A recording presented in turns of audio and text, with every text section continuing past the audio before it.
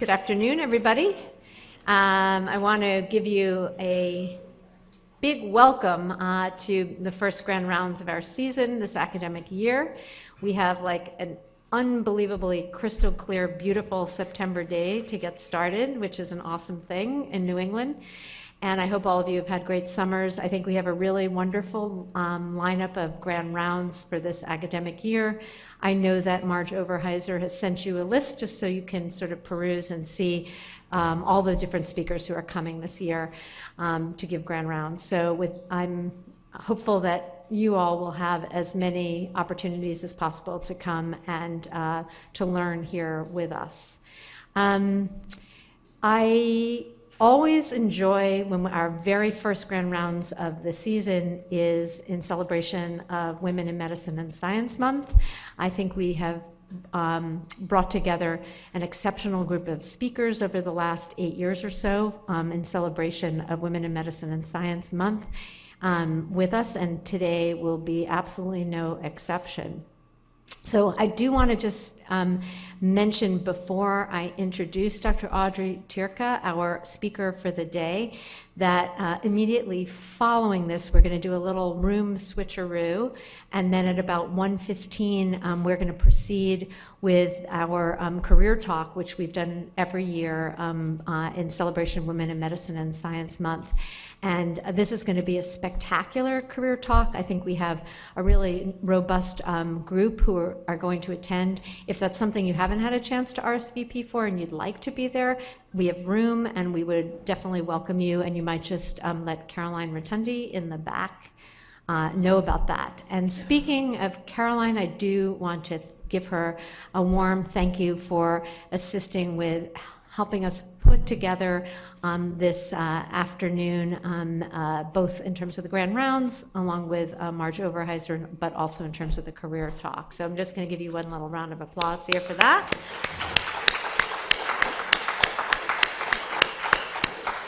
And Dr. Tyrka's career talk, just for you to know, is Nature, Nurture, and Navigation, My Path to Leadership and Career Satisfaction. So I think that's something we can all learn a lot from. So I really will welcome you. And without further ado, I want to introduce Dr. Audrey Tyrka. As I said, I am really delighted to welcome her to McLean Hospital.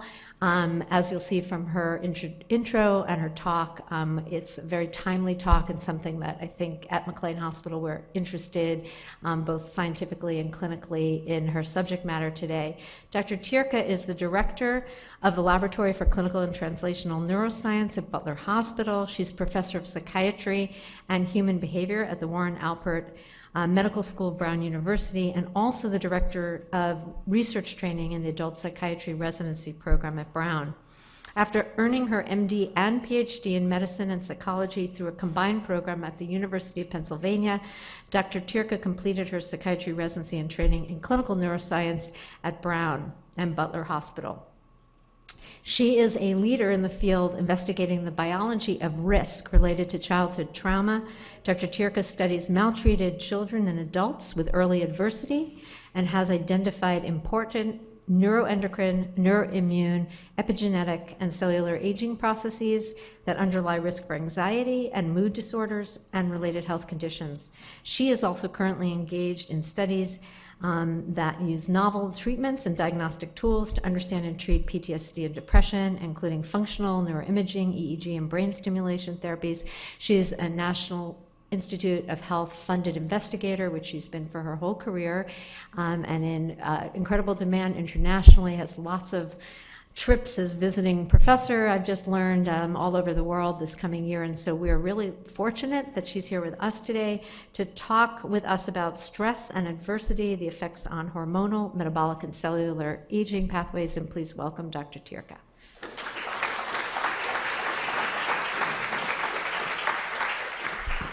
Okay, thank you so much, Shelley. It's a great pleasure to be here among such valued friends and colleagues. This is my first Women in Science and Medicine talk, so I'm thrilled to be selected for that. And it's also my first time having had my name on a parking spot right in front of the building. So thank you so much for that. I don't have any disclosures for this talk today. And I'd like to begin by talking about how I got interested in this field. As you may hear in the career talk later, and I do encourage you all to come to that, I was pleased to hear that it will not be videoed, so I may tell a few secrets. And I will say that I first became interested in kind of nature-nurture type questions during my youth, related to my experiences in my family. And in my graduate work, I was doing a MD, so learning about biology and medicine, and a PhD in psychology, so I was very interested in exposures and experiences and how the two come together in a nature-nurture type of model. But it wasn't until I really started on the inpatient unit in my psychiatry residency at Butler Hospital and Brown Medical School where I really became fascinated in this topic from a research perspective. The patients I was working with almost invariably had terrible childhoods, right? I'm sure many of you have experienced this. They often grew up in poverty, were abused or neglected, experienced domestic violence, neighborhood violence, and often other kinds of traumas and atrocities. So I found that to be very compelling and interesting from a scientific perspective, and noticed that along with that came, along with their psychiatric conditions for which they were hospitalized, came a variety of health conditions in otherwise relatively young people. And the older I get, the younger I think that was. People in their 30s and 40s with hypertension and diabetes and obesity and asthma and chronic pain. I'm sure you've all seen this. So I was very interested in the connection between those, and I thought about studying them. So I will remind you here about the HPA axis. This is a system that regulates the basal activity of several physiological processes in the body, and of course, importantly, coordinates, or is one of the main coordinators, excuse me, of the stress response. In which it mobilizes resources and allocates energy to the systems that need them most when you need to flee or fight when engaging or running from a stressor. So glucocorticoids are produced, cortisol in humans from the adrenal gland as this system is activated, and I'll be talking today about mitochondrial activation. Mitochondria are increasingly understood to play a central role in the stress response. Gluconeogenesis, producing glucose molecules, which the brain needs to survive as fuel. Lipolysis and proteolysis, freeing up other sources of energy for the body to use. I should have mentioned insulin resistance. So preventing insulin from being highly activated allows more glucose to be available in the bloodstream, which again your brain needs. And shutting down systems or altering systems that really aren't necessary in the moment when coping with a stressor or trauma. Catecholamines are also activated that increase the blood pressure and the heart rate and shunt blood from other systems that aren't needed, like the GI system, into the brain. Now, this system is wonderful when you need it acutely, but if it's activated excessively or for a prolonged fashion, it can have significant deleterious effects on a variety of organ systems. The glucocorticoid receptor is critical for, it's actually a transcription factor. So there are glucocorticoid response elements in the nuclear DNA that the glucocorticoid, the bound glucocorticoid receptor binds to and serves as a transcription factor, and that's how the actions of cortisol are mediated. And also one of those actions is to serve in a negative feedback loop at the level of the pituitary and hypothalamus to shut this system down so that it's not excessively activated when possible. Now this slide shows on the top in green therapeutic actions of glucocorticoids, in red deleterious effects of glucocorticoids. Certainly we're very interested in the neuropsychiatric effects and system, also the immune system, metabolic processes, cardiovascular system, and others. As you can see, glucocorticoids have wide-ranging effects. And in this talk, I will be speaking about effects on the telomere and telomerase maintenance system, which are influenced by stress, excessive activation of glucocorticoids, concomitant activation and elevations of insulin. There's an increase in adiposity and elevations of inflammatory cytokines, which are produced through immune cells, but also through fat cells. Oxidative stress can occur through activation of the stress response system. Mitochondrial activation, which I'll talk a little bit about later, produces reactive oxygen species, and oxidative stress can occur in combination with that. And these all serve to impact this important system. So, telomeres, for those of you who don't know, are these end caps on the ends of linear chromosomes. And they serve to protect the coding parts of the DNA.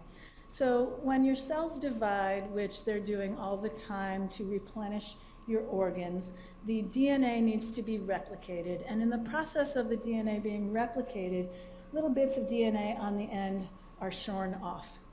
Well, if that would happen to the coding parts of your DNA, you'd be in trouble. And so these telomeres are essentially base pairs that serve as a buffer, and we can afford to lose some of them as we go.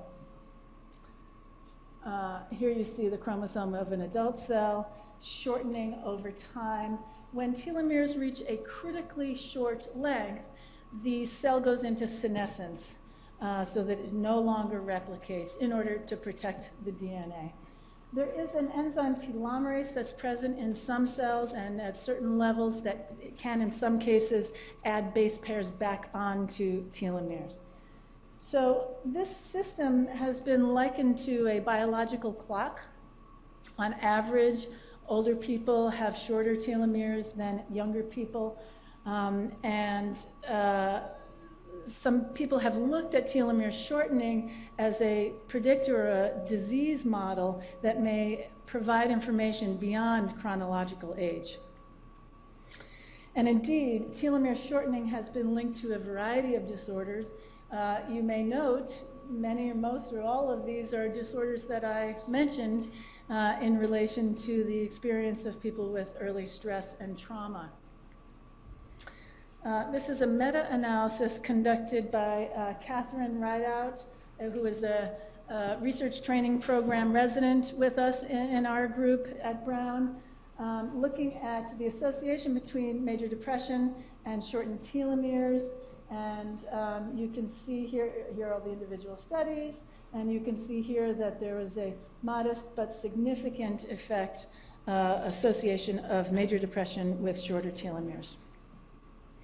Now, we've known for quite some time, first of all, there are individual differences in telomere length, but also that toxin exposure, such as cigarette smoke or radiation, can shorten telomeres.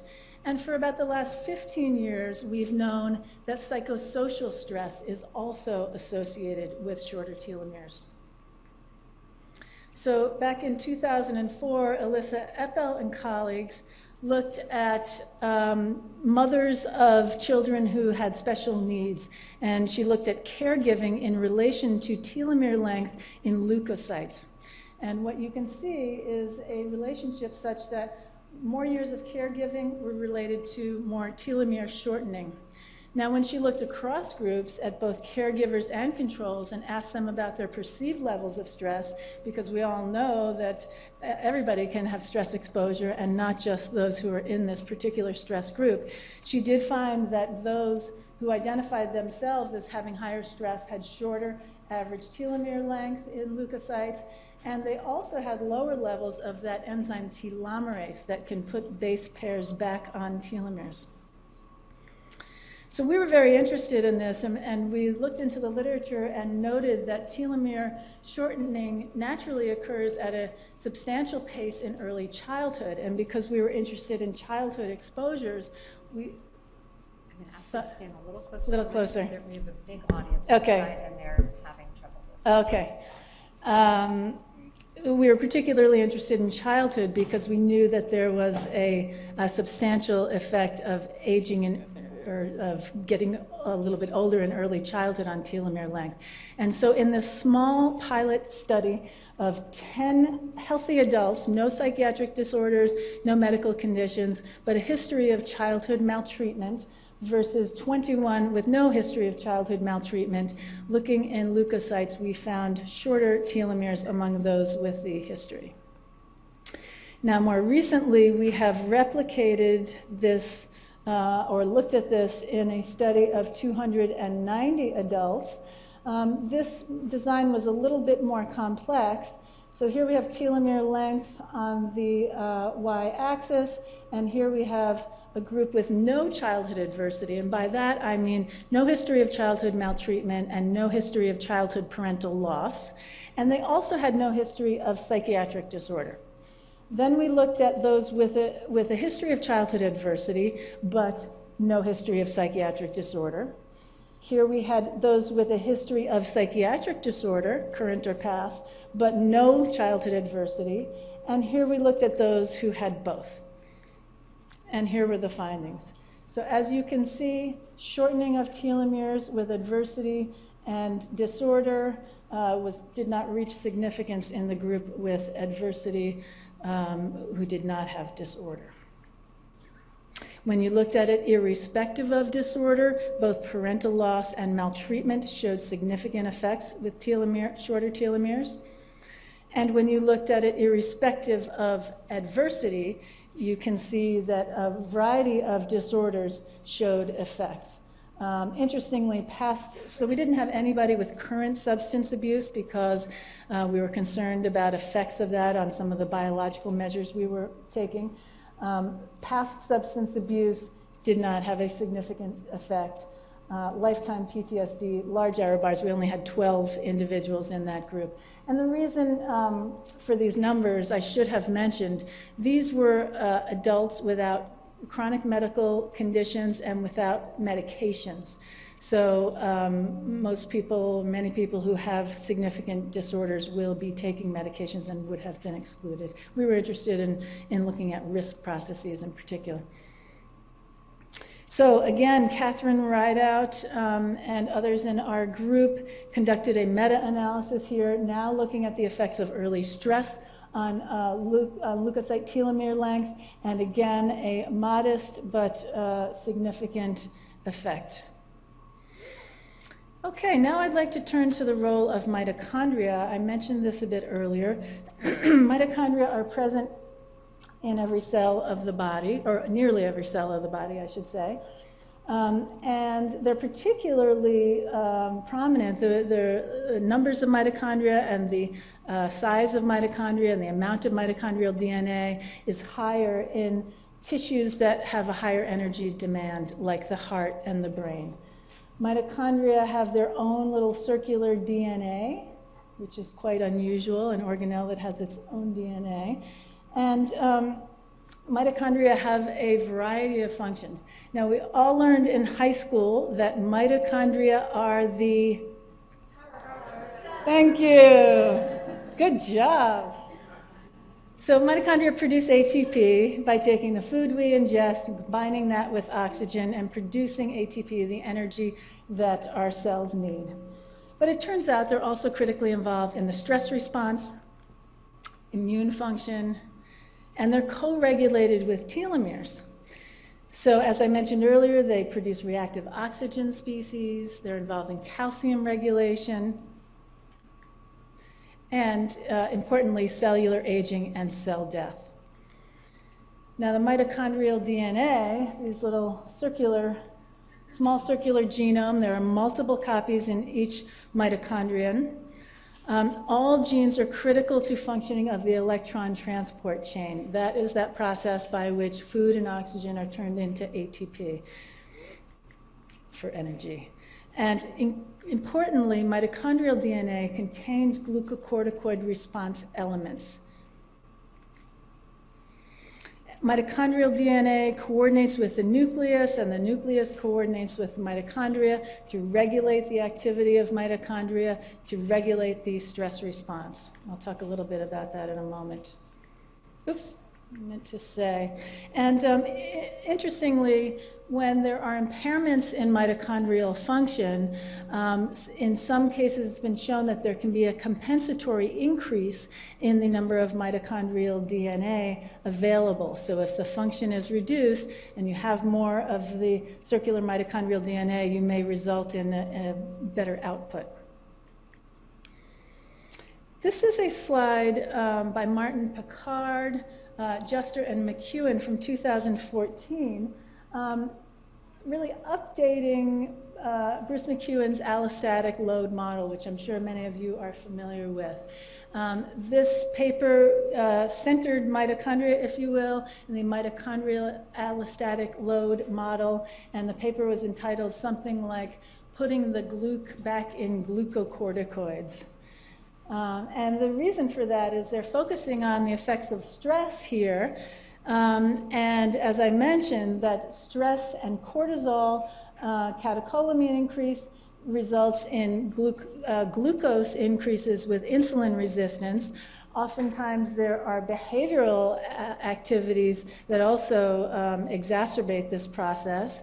I won't go into detail, but I'll just mention that they identify numerous problems from animal studies, identifying problems with stress and elevated levels of glucose on mitochondrial fragmentation, mitochondrial quality, damage to the mtDNA, reduction in the energy producing capacity, and a susceptibility to cell death. As I mentioned, they're co-regulated with telomeres, and so you get telomere shortening among other primary outcomes, and then basically organ system failure, because these processes, both glucocorticoid activity and mitochondria, are happening in all of your cells in the body. So we were interested in looking at this in relation to what we had found previously with telomeres in the study that I just told you about. And so mitochondria are very difficult to study. They undergo fusion and fission, and in order to study mitochondrial respiration, one needs to do that with live cells, so you can't do it in a high throughput kind of way. But you can look at mitochondrial DNA, which is very stable. And so we did that in stored samples from this study that I mentioned earlier. And here are the results. Now, as you may recall, previously with telomere shortening, we had a reduction in telomere length. Here we have an increase in mitochondrial DNA copy number in association with both childhood adversity, childhood maltreatment, and parental loss, as well as psychiatric conditions. Again, if you look at it irrespective of psychiatric condition, you see effects of adversity. And again, if you look irrespective of adversity, you see effects with psychopathology. This is a very new area of inquiry in humans especially. And so I don't expect you to read these. I hate when people say that, don't you? But it's just to say there have been just a few studies in this area. And there have been a few published since this review, again, by Picard and McEwen, who are leaders in this field. Just a few more looking at cell-free mitochondrial DNA, which is something our lab is pursuing as well. Kai and colleagues in a very large study replicated effects of increased mitochondrial DNA in association with childhood trauma, and particularly in those who had major depression. So I've mentioned glucocorticoid receptors and mitochondria and their co-regulation. We are very interested in how that might be expressed in our data. So here we have, in the extracellular space, cortisol enters the cell, the glucocorticoid receptor binds, and as I mentioned earlier, there are glucocorticoid response elements in the nuclear DNA and also in the circular mitochondrial genome. So you can have glucocorticoid receptor binding to mitochondrial DNA, and you can have also glucocorticoid receptor binding to nuclear DNA.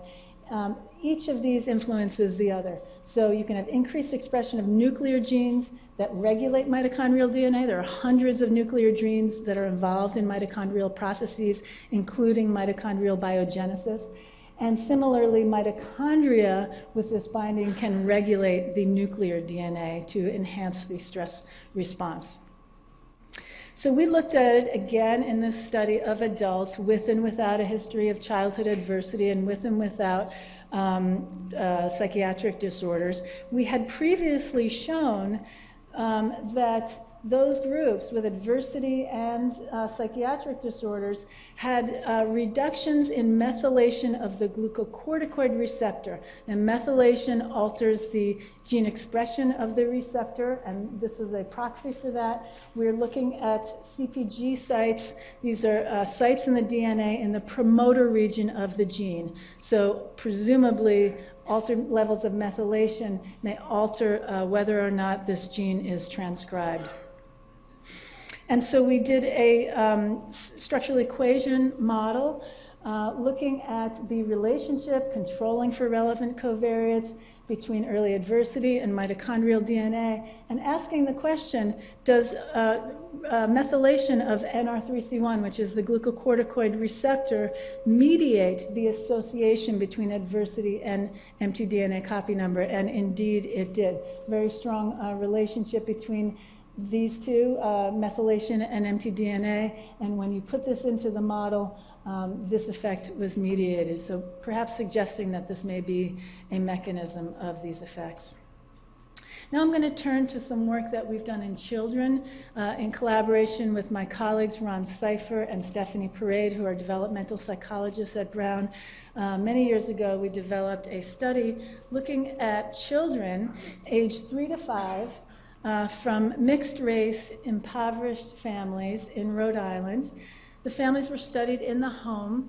We had about half who had been maltreated, who were identified through the Child Welfare Service, and about half who were mostly impoverished, but they had not been maltreated, at least as identified through the child welfare records and also by report. We conducted interviews and questionnaires with the families. We assessed additional exposures because, of course, unfortunately, child welfare, there's a lot that can happen that child welfare is not aware of, unfortunately or fortunately, depending on the system, I suppose.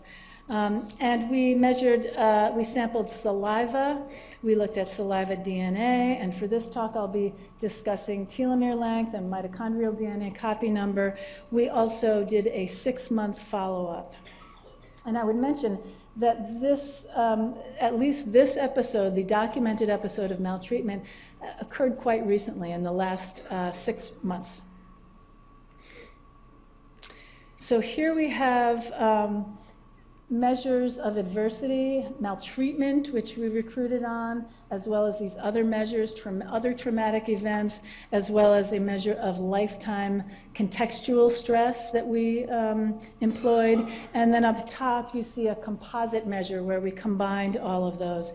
And what you can see is that telomere, these measures were all significant for telomere length in saliva, and most of them for mitochondrial DNA copy number in saliva.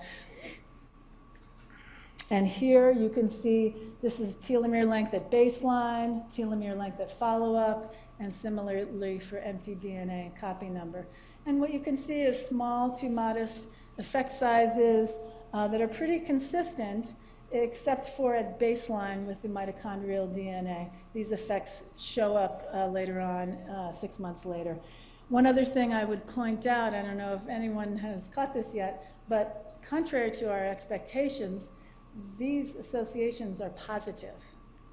So telomeres were actually longer in this sample in association with this, and almost nobody has reported this before. Although this is a unique sample. Very few people have looked at children at this age. Nobody has looked at children immediately or in the 6 months following maltreatment. The findings for mitochondrial DNA were in the direction that we anticipated based on our prior work in adults. Here you can see the data for maltreatment at baseline and follow-up. For mtDNA copy number, this was not significant, but at follow-up it was. And here is an interaction effect such that we saw increases in mitochondrial DNA over time at the 6-month time point, but only in those who had experienced one or more traumas. Now, what about behavior? Is it associated with psychiatric symptoms or behavior? We looked at the CBCL and found that both telomere length and mitochondrial DNA were associated with internalizing behaviors. For those of you who don't work with children, those are like depressive and anxiety type behaviors. And externalizing behaviors were associated with telomere length, but not with mitochondrial DNA. And if you look at the individual time points, you see similar effects as before. These are in the positive direction for telomeres, as well as for mitochondria. So in summary, this is the first study to look at mtDNA copy number or at mitochondria at all in children or in children with adversity.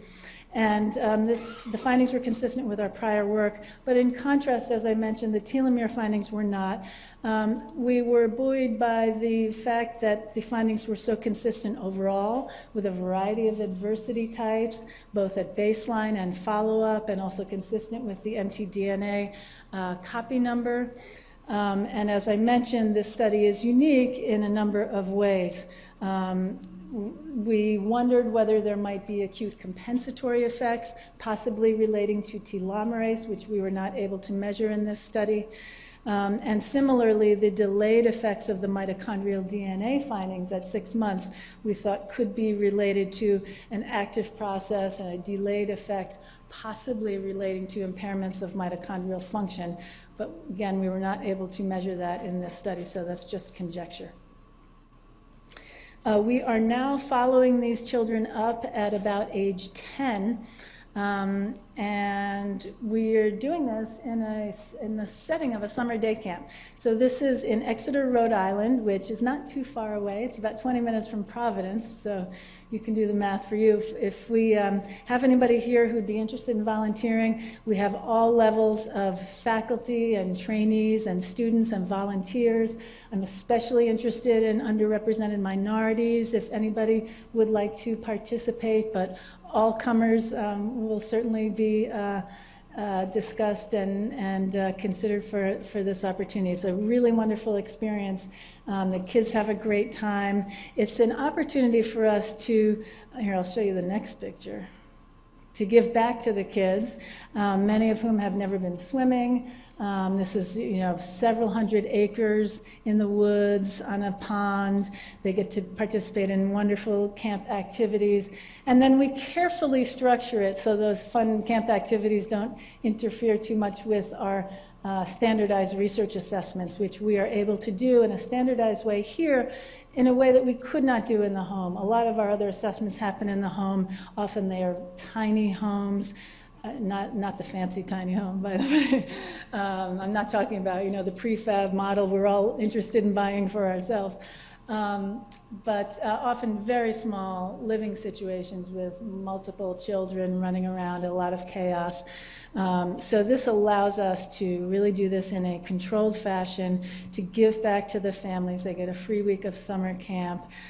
We do some home visiting prior to the camp to assess the parent report of how things have been going. We give the child an actigraphy watch. We're measuring activity and we're measuring sleep. We assess physician records. We have them report on diaries in terms of their activity and any illness and medications. And then we also are reviewing, as I said, physician records and child welfare records. And then in the camp, we're doing a whole variety of assessments, looking at a range of endophenotypes and behavioral and cognitive phenotypes that relate to both psychiatric disorders as well as the related health conditions that I've been talking about. Okay, so last series of studies. I'm doing well for time. In collaboration, so of course in these studies with humans, we're very limited as to the tissue we have access to. We're lucky if we have access to blood and otherwise saliva. And as you may have seen in the previous slide, we're also getting hair samples and stool samples. But we don't have access to the brain except insofar as we can do EEG, as we're doing in collaboration with Diego Pizzagalli, and certainly cognitive tests, and one can do imaging, although with young children that can be tricky as well. So in collaboration with Kevin Bath and also Catherine Rideout, who I mentioned earlier, we've been doing a study looking at an early life stress model in rodents, in mice. So this is a limited nesting resources model that was adapted from Tali Baram's bedding manipulations, adapted by Sullivan and Roth, and then further adapted by Kevin Bath. It takes a village. Limited nesting resources. So the dam, the mother and the pups are on this wire mesh cage, which is kind of uncomfortable, and then they're given just a little cotton nestlet. It's not really enough to make a comfortable, adequate nest. This drives significant stress in the dam, and it changes the frequency of mom and pup interactions. And so, and Kevin and his colleagues have looked at this and found elevations in serum corticosterone in the pups at postnatal day 16 in this condition, as well as reductions in the performance in the wire hang task, so they give up earlier in that condition. So we're interested in looking at this circular mitochondrial genome that I've been mentioning, and in particular at expression of these mitochondrial genes. And we first looked in the hippocampus, okay? We also first looked in male mice, although we are certainly expanding that to females as well as to other brain regions. We sampled the hippocampal tissue immediately after the early stress exposure, and then at several time points across development into adulthood. Here you see the genes and the effects of age, so that's the developmental process. You see a significant effect for each of the genes, no main effects of early life stress, but of a variety of interactions of early life stress and developmental timing in several of the genes, most of the genes. And what that looks like is that early on, right after the stress exposure in P12, you get a ramping up of gene expression in the hippocampus across many of these mitochondrial genes. But then over time, you get a reduction in the early stress group in red compared to the control group in blue, and extending less or so, but still significant at age P50. So now I want to return to humans, and I want to talk about the social effects of this and what I consider to be the social justice implications of this work. So these are data from Rhode Island. People familiar with the ACEs study, the Adverse Childhood Experiences study by Filiti and colleagues in the Kaiser Permanente system about 20 years ago.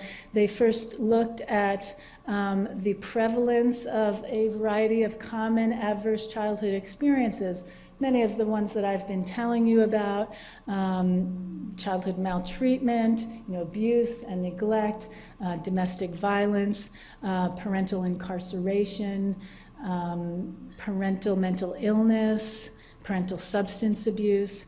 And they found that overall these experiences were very common in the Kaiser Permanente population.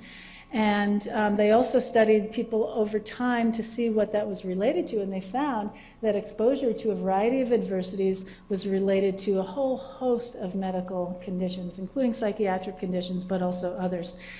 And we have data from Rhode Island. It may be similar, it's probably pretty similar to what you have in Massachusetts. If you look at 400% of the federal poverty limit, and this is the percentage of those who are exposed to adverse childhood experiences. In blue, you have 0 adverse childhood experiences. 400%, does anybody know what the federal poverty limit is for, say, a family of 4 or an individual? Any guesses? I didn't hear that. I'll tell you, it's a lot lower than interns make, and I know interns feel like they don't make enough money. It's $25,000 for a family of 4. So that's a very small amount of money to live on, especially imagine living on that here in Massachusetts. So if you have 400 times that, that's $100,000, and you're doing pretty well. 80% have none of these adverse experiences. Now, that's not to say, of course, that wealthy people don't abuse their children. I like to say that, parenting is certainly the hardest job I've ever done. And it's a job that we're not actually taught to do. We're expected to just learn by modeling, I guess. Despite the fact that we know that many of us aren't good at it, and many of us have our own particular challenges, either with parenting, or many children are particularly hard to parent if they have ADHD or other kinds of conditions where they're not, very well controlled or following the rules. So it's an incredibly difficult job, and there probably, even among this group, there's probably a lot of adversity that isn't measured in the ACEs scale or doesn't come to the attention of the interviewers or the measurers. Nevertheless, it is striking to see that 80% of people who are at that income level do not have any ACEs. In contrast, those who are below the poverty limit, 80% have 1 or more of these ACEs, okay? And then there's a linear effect in between. So I want to, and this is really going to close the talk with a long and complicated slide, but bear with me because I think it's really useful to think through this. And it touches upon a number of things that are critically important that I wasn't able to talk about today, and that some of you have more expertise in than I do. So I encourage you to think about it and talk with your colleagues about it. So these are the adverse childhood experience exposures identified in the original ACEs study. And today I spoke about some of the biological impact. I focused particularly on the endocrine, inflammatory, metabolic, cellular aging processes. We talked a little bit about the brain in the animal study I told you about, but of course many of your colleagues are looking at that. Martin Teicher and Carrie Ressler, among others, looking at effects on the brain, and Diego Pizzagalli, of course. So you see changes in the systems that I told you about, importantly, changes that are happening in the brain that influence cognition and influence affect and behavior. Well, as children are growing up, they are experiencing those effects, also the psychosocial effects, of course, major attachment issues, particularly when the adversity or the trauma has been perpetrated by a caregiver or a trusting adult, problems with socialization, self-efficacy, and they're carrying those problems into their relationships with others and into the classroom, right? And then in the classroom, oftentimes there are problems with executive function, so problems with planning, problems with behavioral control, impulsivity, problems with memory, persistence, all of the things that children need to be able to sit still, to be able to attend, to be able to learn, and to be able to be liked by their peers and their teachers.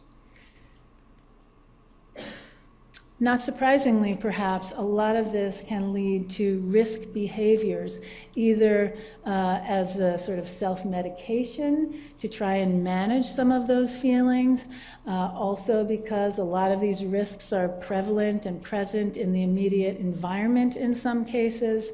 So you can have effects with smoking, alcohol and drugs, sexual risk, changes in diet we mentioned earlier, changes in sleep, and legal problems. And then, of course, there are further social problems, problems like homelessness, crime, criminal behavior, and prostitution, unemployment, poverty, which leads to a lot of this, and guess what? Poor parenting, right? Because parenting is the hardest job there is, and especially if you've been through all this and if your kids are struggling with the same kinds of challenges. And then, as I've mentioned, all of this has been linked to a variety of psychiatric disorders, as well as a host of medical conditions, which we've all seen on the inpatient and other units.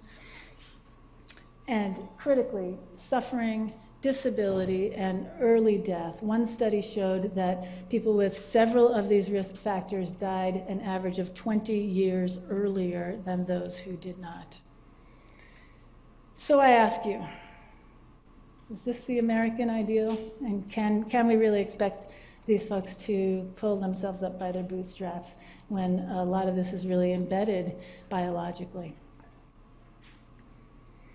So with that, I will thank my mentors and collaborators, faculty members, many collaborators, postdoctoral fellows and students, and of course, our funding institutions and our local agencies who have collaborated with us on this work.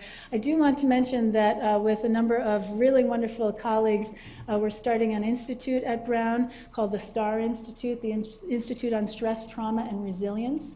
And I hope you'll see more on that in the coming months and years.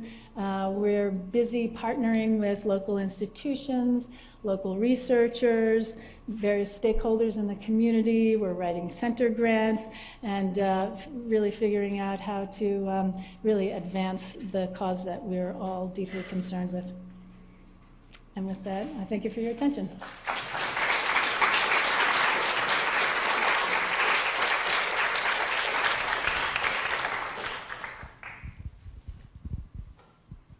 Questions? We have our microphones ready. I know it's a heavy topic.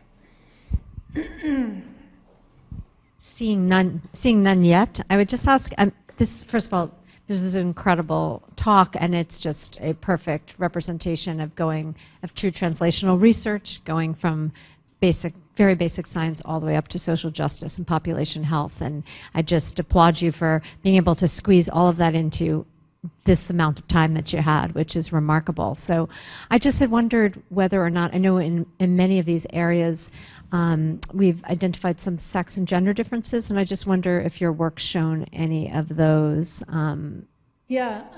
We have seen sex and gender differences here and there, in particular in our work on HPA axis function, which I did not show here. We do often include women who are on oral contraceptives or hormonal contraceptives. You know, we often get into this problem of if you exclude everybody who might have a condition that could interfere with what you're studying, then you end up with a rarefied group that doesn't really represent what's happening. And there we always look at the effects of hormones on these processes. I would say, and we certainly looked at sex differences in everything that we're doing, and increasingly so as more attention has been brought to this. At this point, I would say there is not a clear pattern. Some studies show some differences, other studies show others, and I think that could be due in part to something that really plagues this area of research and most areas of research, frankly, with humans, and that is that we are incredibly complex with a variety of influences, both, of course, genetic and biological, but also exposures, and how we perceive those exposures may impact may influence the impact of them. It may not be just objectively was that stressful, but what was my perception of it. So measuring all this and measuring gender effects as relates to all that, sex and gender, and of course now gender is a spectrum, and we've got complex issues there to address as well. So The answer is to be determined. We have the data in the mice with females, and we're just now looking at it. So I hope to have some answers there.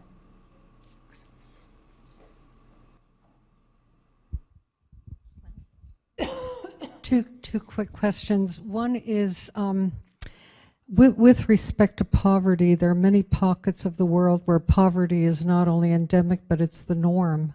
And I'm wondering whether or not you've ever thought of transnational studies to investigate that. The second question is with regard to childhood abuse and trauma. Have you ever dissected phases, early childhood, middle childhood, teenagehood, and see whether or not resilience develops over time, and whether or not within a family where this abuse is endemic, whether some resilient children show none of the wear and tear on their telomeres or their mitochondrial DNA? Yeah, I think those are critically important questions.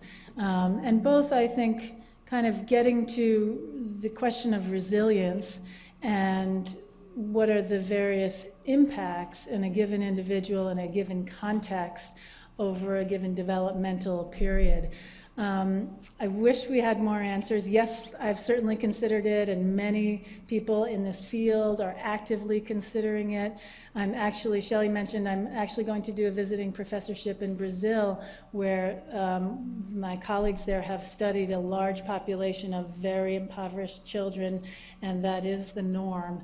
And I have yet to see, we've collaborated on some mitochondrial findings. I've heard about effects on mitochondria in relation to their imaging effects that they can still pull out when they measure degrees of exposure to poverty and other types of adversity, even when the existing environment is more commonly an impoverished one. The resilience question, I think, is key, and there really isn't enough work yet on that. We hope to, in the STAR Institute, the R is resilience, and we hope to really focus on that. Some people think of it as sort of the flip side of adversity, but that's not quite getting at it, right? There are a number of studies here and there suggesting particular resilience factors that may really protect an individual. Biological factors, exposure factors, individual social support factors.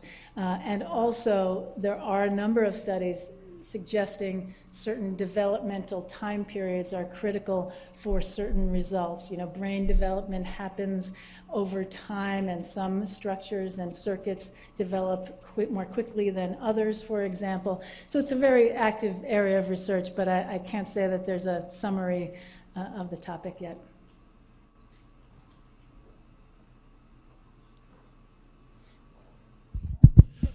Thank you, Audrey. That was a really great talk. You know, thinking about resilience, it's actually quite challenging also, because you mentioned Marty Teicher's work, and he shown really nicely. For example, there is a latency between the occurrence of abuse and the emergence of depression.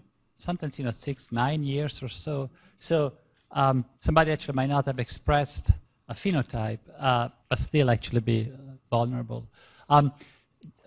So that was a comment. The question I have for you is, of course, in addition to potentially addressing psychiatric symptoms, especially with the mitochondrial function, do you think that there are any treatment implications that you might derive from your work?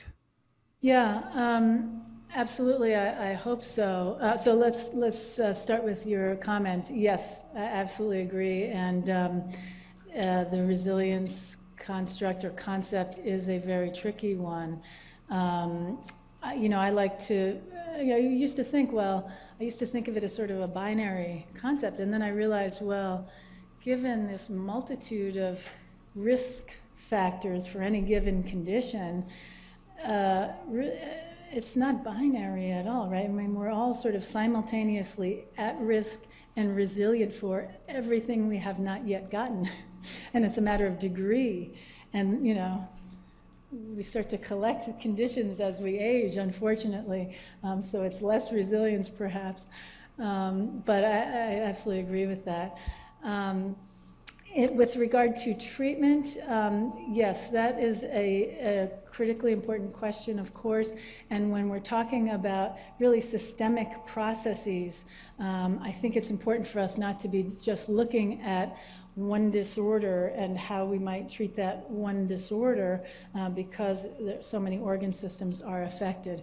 A number of people, Alyssa Eppel in particular, have gone after behavioral approaches, psychotherapeutic approaches, mindfulness, and people are studying yoga. There are many studies of dietary effects. Most of this has been done on telomeres, less so on mitochondria, but there are also studies looking at many drugs influence mitochondria and mitochondrial function. And there are also antioxidants, maybe, that can be targeted to the mitochondria. So there's something called Mito Health. In fact, I had an odd experience, not so odd anymore, I think yesterday or the day before. And, after obviously I must have been in PubMed looking at this or Googling something for a picture for the slide or something, and an advertisement for Mito Health came in my Facebook feed. So yes, a lot of active investigations on that. Certainly exercise, diet, both caloric restriction and certain macronutrients, red meat, reductions in red meat have been associated with longer telomeres. Hasn't really been studied yet, to my knowledge, with mitochondria.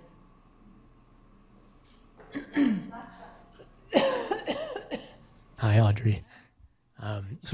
Thanks for a great talk. The thought that came to my mind when you were talking, maybe a random association, was thinking about when we had normal presidents and the stress of the office led to sort of aging phenomena. And it led me to think, do you have access to potentially skin stem cells in either the blood or in skin? Because I know telomerase acts very differently in peripheral cells and in stem cells. And thinking a little bit about the number of stem cells or telomeres in these stem cells, and if that could have an interplay with stress, given these sort of effects on hair color, aging, that sort of thing. That's a brilliant idea. I do think that some people have looked at that, but I can't produce that result for you offhand. But that's a brilliant idea. I appreciate your comment. I won't say more about the presidential politics. Bite my tongue. So just before we conclude and thank Dr. Tyrka, I just wanted to mention, I should have said this at the beginning, so we celebrate Women in Medicine and Science Month for the whole month, not just for one day. We should be doing it all year, but we're doing it for a month. And so one thing I do want to make sure that you all know is that we have an amazing opportunity on September 24th, which is that Dr. Nora Volkoff, who is Dr. Nora Volkoff, who is the director of the National Institute on Drug Abuse, is coming on the 24th of September. She will be giving our neuroscience seminar that day and also giving a career talk. If you've never heard her speak, it is a fantastic opportunity to not have to travel to hear her, but to hear her right here. We're really honored that she has agreed to come and celebrate this with us, and we thank Dr. Bertha Madras and others for assisting us in having her come. So I would just encourage all of you to put that on your calendar because you actually don't really want to miss her talk. So I also hope you'll all stay around for the next part of this event, which is the career talk. And I think you all will agree with me that this was an absolutely superb talk. And as I said, a tremendous example of the type of translational research that we're so interested in here, which is, going really from, cells and components of cells up into the clinic, the bedside, and then into the population, and then thinking about these broad issues of social justice here in the United States and around the world. So I can't think of a better talk for us to celebrate Women in Medicine and Science Month today at Grand Round. So with that, could you please give me a round of applause?